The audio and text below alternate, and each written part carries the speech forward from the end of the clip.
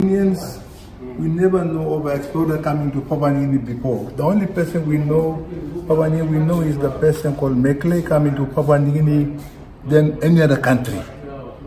So we always say Maclay, Maclay all the time. Until now you came to Papua-New Guinea now.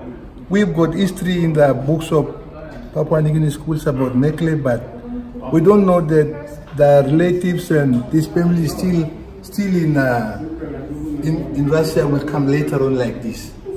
So now, that's why like me, I'm a former teacher and I come to learn more about Russia as much as I can. And then I want to, I've got big land in my country, so I will put some of this place as a foundation in that place too. That's why I like Russia, because Russia is not like other countries where they come and there's a gap between where they stay far away and then they talk to us like we are black-skinned people and we are white. No, Russia, they come very close to us. So the first my white men to come to Papua-New Guinea, as I know, as a former teacher, is Maclay. Captain Cook or Captain Moresby, there later on they come. But Maclay is the best person to come to our country. So we love him. We want to work with him. That's very important to our people of PNC. Thank you. Thank you.